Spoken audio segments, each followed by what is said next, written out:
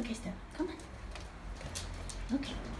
Alright, so first I put her in the crate and I give her a little treat and I say, Kennel, Kennel, good girl. I give her a little treat and then I walk away. And for a new puppy, I would do about 30 seconds. And if they're whining, then you don't go back and let them out until they stop whining. So then I go back, and because she's quiet, I let her out. And basically you do this until they don't whine anymore for about a minute, minute and a half.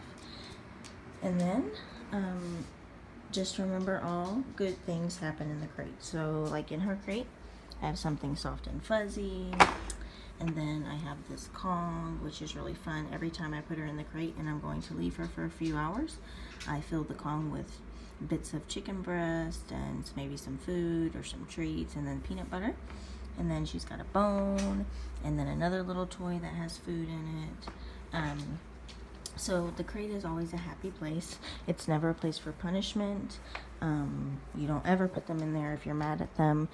It's their little house and they love to go in it. As you can see, she's in there now. So anyways, good luck.